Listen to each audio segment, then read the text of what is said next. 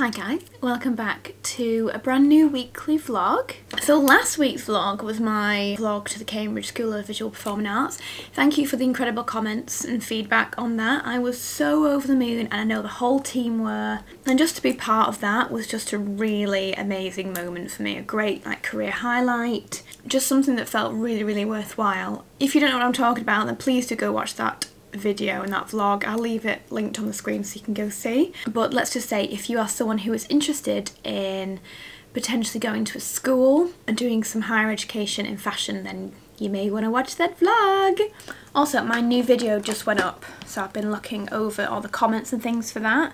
It was just something completely different, and I know that they're most likely not going to get it's not going to get like amazing views, but I just wanted to create something a little bit different, and this is just a talk piece, a chatty thought piece, and it's like a new series I've started called In the Know. So if you haven't seen that already, I put it up last Sunday. I'd love if you just have a little look and give me some feedback and comments and see what you think really about it. We put a lot of work into it, and I know it's a bit different, but I wanted to do something useful and a bit educational and advisory with like tips and things like that. So I hope that you like that as well. I leave it on the screen. So today is Sunday, and what time are we on? It's 9 o'clock, and I'm just gonna sit down to some emails. Yeah, I just got thinking about stuff. So this week a really cool article went out on the Guardian website, and it was by a lovely lady she came along to my book club in London when I did one at Dryby in December, and I did a few of these little book clubs, and they were really lovely and intimate, and she came along to that just to see what an influencer does. Obviously from her perspective we're all influencers, although I would call myself a blogger, a fashion or beauty blogger. Yeah, the idea was to come and see what an influencer does day to day and how they chat with their audience, etc. Anyway, it was a really great article on the Guardian. Some of the quotes from it were just so cool. One of them, where was it? Oh, I can't find it, but the quote sometime, she said, "Victoria is the Waitrose of bloggers, high-end and dependable."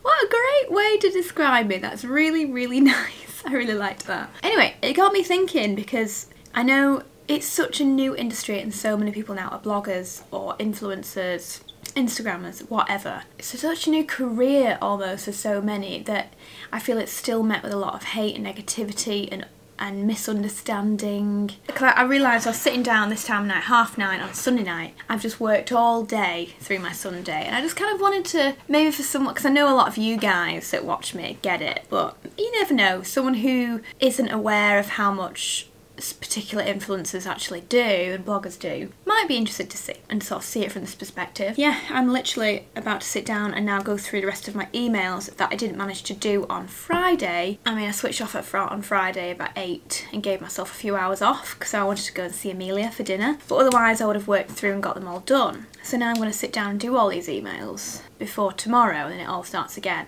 I mean, there are people that just do Instagram, which is fair enough. If that's what you want to do, cool. But I mean, I do a blog, I've got a newsletter, I've got a YouTube channel, Instagram, Twitter. I've got a lot of channels to kind of keep up with. So it's just a 24/7 job. Like, it's continuous. It's just all go, like, non-stop.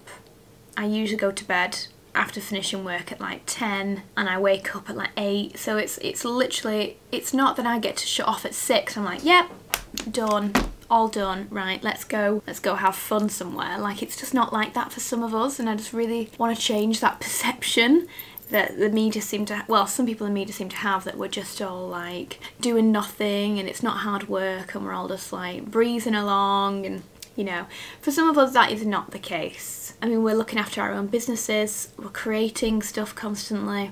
It's like a 9 to 9 job, I suppose. Well, I mean, I do longer than that, but usually like a 9 to 9 job, 7 days a week. You don't get any time to like chill and take time off. Yeah, I just wanted to make a point on that. Just after reading that article, and it was such a great positive article, I just wanted to kind of bring that positivity back onto YouTube and just sort of say, but it is a lot of work, but I absolutely love it and I don't mind. So that's why I've worked all day. I've just filmed 2 videos and now I'm going to continue with the rest of it. So I filmed 2 videos that I'm super excited about. I'm really pleased with them. The first one coming out on Sunday, and what can I say about it? Let's just say it's a collection video and it features something brand new. Let's just say it's a brand new bag. Okay, so make sure you stick around for Sunday, or if at this point you don't already have notifications turned on for me, just click that little bell just down below, that little bell. You can click it, and then at 7 PM on a Sunday or a Thursday when I post, you'll get like a little ding ding on your phone. It'll come up and say Victoria's just posted a video, you know, and then you don't miss one. That would be awesome. So I'm really pleased with those videos, and then I did a video after that as well. There was lots of clothing in it, so yeah, I'm really pleased. So what am I doing? What have I been doing this week? I just kind of really wanted to chit chat with you, really. Yeah, it has been a really busy week, which is why I haven't vlogged this week, because I've just had so much on. I've just been doing a lot of bodyism classes, which I've been really enjoying. I'm really enjoying it. I've put a few clips today on my Insta stories. I'm just in the fro on Instagram if you want to see. Just done some Insta stories from the workout just to show a few of like the booty burner workout bits. Got loads of messages back just saying how many more you want to see, so I might do some more of those, so make sure you follow me on Instagram if you like. But I'm just literally looking back through the rest of my diary and it was just back-to-back meetings. What am I doing tomorrow? Oh, I've got a meeting tomorrow. A few other things. Got a photo shoot on Tuesday. Oh, I do have my wedding. I get to test out the food on Wednesday. It's a wedding testing. Eat all the bits and pieces. Although we're hopefully having a menu with 3 choices of starter, 3 main and 3 desserts. But they're just going to make us 1 of each, because usually I think at most weddings you get 1 option. If you're veggie, you get something else, but if you just get 1 option. Whereas I was like, can we have 3? And then everyone chooses beforehand. So yeah, anyway, so we're gonna go try those. So I'm really excited about that. And oh, and then I've got an event, and I've got another event, and oh gosh, a lot. But then I've got a hen party on the weekend, so that'd be good fun. Okay, in fact, let's just go back to the sec. Let's go back to the wedding. I've just done a really good big update actually on the blog. So I'm doing the wedding diaries on the blog if you're not caught up. So it's just inthefro.com. I've just done a big catch up, talking about like my videographers, potential shoes, potential extra bits and pieces. I'm just literally everything. It's almost like a brain dump doing the wedding diaries. I just talk about what I've got organised that week, what I need to do next, etc. Kind of hoping that maybe it'll help someone else that's planning this or thinking about it. So that's that. So if you do want to kind of catch up with what's going on with the wedding, it's all on there.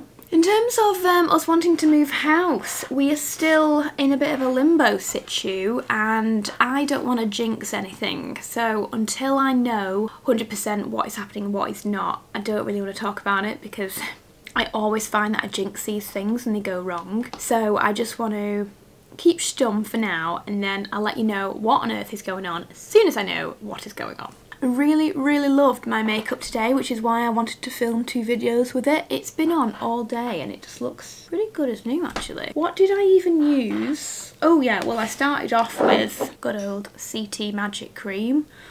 Whacked that all over with a touch of this underneath, which is just beautiful. The Sicily Black Rose Precious Face Oil. I believe this is quite pricey, but my skin just went whoop. Yummy! And I also use this, which I really love, the Guerlain Eye and Lip Contour Cream. It's just a really nice eye cream. So I put those on. I've also found 2 lipsticks I am just loving. Well, so first of all, I refound the Alexander lipstick. Can you believe it, guys? My favourite Tom Ford Lips and Boys lipstick that they got rid of. I found it. They must be like super old ones, but they're all fully packaged and in cellophane. So I was like, I'm having them. So I bought 3, the 3 last ones they had, and they were reduced to £15 each. I was like, I'll take them all. So that's my absolute favourite. But you know what? I've also just found these 2 dupes at the exact same time. I literally just found all these. So this one is Origins. I didn't even know Origins did anything like this. 01 Nude Blossom. In fact, I've got it on now. It's just really lovely, silky, bit of a sheen to it, but with a great opaque-ish colour, which is what I like. I really hate it when lipsticks are beautifully sheeny, but that your natural lip colour's coming through. I like my lips to look like the lipstick, do you know what I mean? So there's that one, so let's just see. I mean, you're not going to be able to see very easily in this light, unfortunately, but do you know what? They are almost identical. That's really weird. In this light, it doesn't look so, but in this one looks more orangey, the Tom Ford here, for some reason. It's got a bit more pink tone in it, but I don't know. Anyway, and then I found this one. Don't know why I've never got this before. Charlotte Tilbury Kim KW. So good. And again, it looks so similar to these. So I have been interchanging between these three. I mean, this one's a little bit more nudie beige. The middle's a little bit more, I don't know, it looks a bit slightly deeper, but barely. Anyway, those are my three right now, guys. They are my three. So I was wearing this one earlier. Yeah, it's just pretty much the same colour. Again, that's even more opaque, but still with a lovely sheen to it. So I'm really, really pleased. My favourite lippies. And, oh yeah, I cleaned all this out the other day, so I'm super happy. It's all nice and tidy. So I put this on. So try this. This is brand new. The NARS Super Radiant Booster. It looks unbelievable. Like it's like a golden gel. Let's try and put some on the back of my hand or something. Let's see if this works. Can you see that? Yeah. Hopefully you can see that. It's unbelievable. So I put all over my face. Oh yeah, like a contoured with a Charlotte Tilbury contour wand, which I haven't done for ages. And then I actually highlighted with this. I didn't realise at the time I'd done both. But they're both just fantastic products. Oh, the Marc Jacobs bronzer. Went in with a bit of that bad boy. Although I kind of went in with my brush quite ferociously and didn't realise how much it would kick back. So quite pigmented that one. And then, oh yeah, tried out the new Jouer powders. Super pretty, if you can see it. If you can see it. Just a really lovely powder. I think I could probably do with doing a bit more powders, but I'm going to take it off in a minute. It's fine.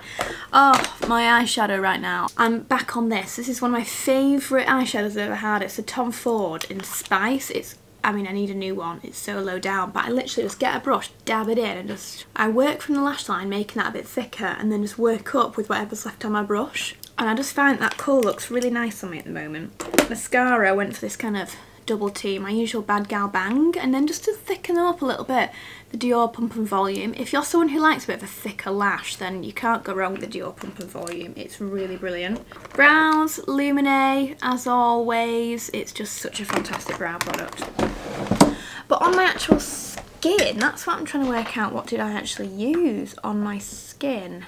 Oh, I know. I use the Lumene. I use the Lumene skin tint in light. So I used that, and then now it's coming back to me, and it's all coming back to me now. And I used, yeah, the Jouer concealer as well. I doshed it on, and then I worked it in. I don't usually do this, but I worked it in with a little tiny brush just to get it really precise. I don't know, just mix it up today. I think it's because a few days ago I had such a big clear out of my entire collection. Like seriously cleaned everything out again, started again, made everything lovely and tidy, got rid of things that were a bit older. Come on down. And every time I do that, I find some real goodies that I've just never really used before because they've been hidden away. So today I had like time to get ready properly, whereas usually I'm in a rush if I'm going to a meeting. Today I had like time, so I just sat with my drawers open and was like, I'm going to try that and I'm going to try that. So I'm really pleased with how this all came out, actually. Really pleased. And I also did, I'll show you, I also tidied up my entire lipstick collection. So this is where I keep it. So I'll show you quickly. That's lip glosses. So that's all the lip glosses I've allowed myself to keep because I barely ever wear lip glosses. So I was like, why am I harbinging like 50 million? In here, it looks a bit cray, but actually I've got it down in here. We've got super like blackberry purples. This one is pinks. That entire drawer is reds. This drawer is oranges and lip balms. And then down here, anything that is in like a liquid lip form. And then I've got nude liners. You can tell which is my favourite colour, can't you? So that's all like nudes that are in liquid lip form. And then in here, we have all the nude lipsticks across here and here. And just in this little section here are lip balms. So they're super quick for when I just want to like grab a lip balm. But otherwise, all of them back there, I've kind of tried to keep them in their little families. Those are my favourite nudes. So that's all there together, and I've got my little plant that I'm trying to keep alive, but it doesn't happen very often. It often dies. And then just there, I have all my eyeshadows. So I've just got like the brand new Anastasia palette. Got some Natasha Denona there. I mean, there's loads of really amazing ones. A new Urban Decay. I need to try out a bit more. So those are those. And then in here, I figured, because I use so many nudes all the time, and I kept lining them up here and it was such a mess. So I've just got this one little thing full of my absolute favourite nudes. I mean, I could probably make this a bit smaller, to be honest, as well, but for now, we're all good. For now, it's literally just the Rimmel Cappuccino liner as always, and then either Tom Ford, Alexander, Origins Nude Blossom, or Charlotte Tilbury would seem now. But I mean, there's some good ones in here though. This is one of my favourites. Bare Minerals Slay. Incredible soft creamy liquid. The NARS Le Freak Pigment. Again, fantastic. And really loving these as well actually. Bare Minerals again. These new. They're a bit more chalky style, which is kind of nice. So that's that. And I've reduced my brushes down a lot. I gave them a massive clean the other day. I mean, I used them today, but I gave them a massive clean, and then I downsized by about half, because I was like, why have I got all these brushes that I never use? And then when you're reaching for them, you reach for a clean one, and then you end up with about 3 million that are all dirty. So I reduced. Oh, well, that was a makeup tour and a half. I thought I've got a full 20-minute vlog here of just me sat here. Yeah, it's just gonna be a really busy week this week, so if this is all I can do for this vlog, then I'm so sorry, but at least it's been a bit of an update and a little bit of a makeup tour, which is kind of nice. In fact, I'll just show you the rest of my makeup a sec. Seeing as I've just shown you everything else, I might as well show you a touch more. So this is kind of what again, it doesn't look like I've done anything, but honestly, this was covered. I couldn't even get to anything. So for example, I've got this here is all highlighters, so I've got all my favourite highlighters here. Which ones were some of my favourites? I mean, the Lumene Illuminator is one of my absolute faves. The Charlotte Tilbury Light Wand is an absolute fave. I just love it to bits. I've just got like my MAC in here and more Lumene, Benefit. Then over here we've got blush. I mean, that should be more here really, but we've got loads of blush in here, and then this is all bronzers on this bit, and then a couple of setting sprays. At the back there I have extra powders. These are all extra powders, and these are all extra setting mists, but otherwise these kind of things that I reach for on the daily. Oh God, that is so heavy. Then in this one, again, it doesn't look like I've even tidied it. Okay, in this one I've got eyebrow products, mascaras, eyeshadows, eyeshadow pots, and I mean, this should be here with the powders, but there is no room for it, so it now has to go there. Back here I've got all of like my stick shadows are back there. Here are liners, nude liners and bits and bobs like that. And then again, just more eyeshadows. Just got the eyeshadow and eyes, eyeliners, eyebrows, you know, and then powders, because I quite often do my powders right before I do my eyes. So my powders are there. And then finally, I mean, that's coming off, it's so heavy. And then in here we've got like all my concealers are in here. Underneath there we've got lots of SPFs and illuminators. And then we have all of my favourite foundations here. This bit here is like skin tints and CC and BB things, but all of this is foundations and things that I'm absolutely just can't live without. So in here you've got some of my absolute favourite foundations, which include Lancome Tinted All, Bare Minerals Bare Pro, the new Dior Skin Glow, the Dior Face and Body, the Lumene foundation, the Dark Shade Cabana Millennial Skin, and also got the Bare Minerals in here, and there's NARS Radiant Pro there. In fact, that's the Lumene pan. I need to use that more as well.